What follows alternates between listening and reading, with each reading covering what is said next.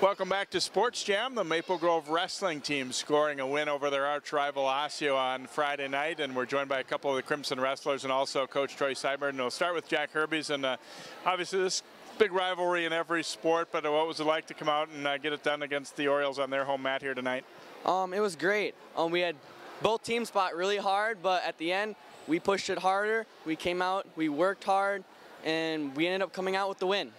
Yeah, there were a lot of matches that both coaches, when I talked to them, weren't, not entirely sure about. Some inexperienced guys or some things, but you guys pulled out some close ones. What was kind of the key point or the key stretch for you guys, did you think? We had a lot of guys that stepped up. We had a lot of guys that were going up in weight, a lot of guys that showed that our work and practice has came to our meets.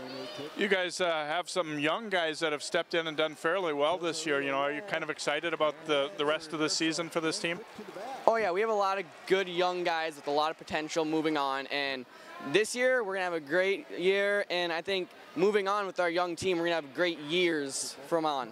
All right, thanks for joining us, and good luck the rest of the year. Thank you. And Gavin, Peterson, you guys came out and get the job done. Is it fun when there's a nice crowd like this and it's the big rival night? Yeah, it's great. It's what I've been waiting for since the season started. It's my favorite duel. It's what most of us have been waiting for. It's the dream. I love wrestling out here with a lot of people and getting a good win, helping the team. What do you think about your team's performance so far this season overall? Overall, we've done great. I mean, we've done better than I expected. We've had some rookies wrestle varsity and they stepped up and won their matches. We've been great so far.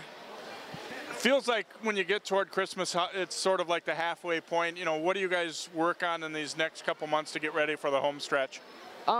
We want to hone in on our technique. It's crucial, and we don't want to get rusty over winter break. Keep practicing and get better.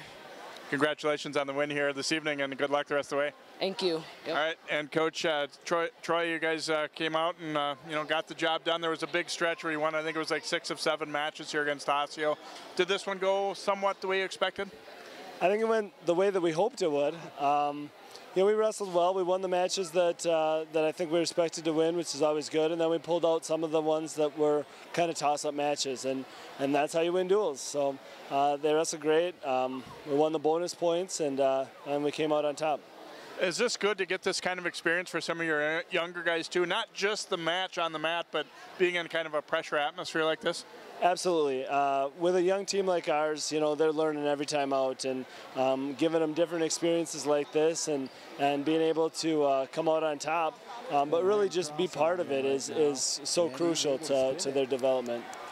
Got some tough stuff coming up, another tournament in the weekend ahead, but also Totino Grace. A lot of people kind of intimidated by them, but you guys say, hey, let's roll the dice and go in there and see what we can do. Right. Well, Totino's probably the top team on paper on our side of the conference, so we're looking forward to that one, and we're going to go out there and wrestle the way we can and let it happen, basically. But I think it'll be a good experience no matter what.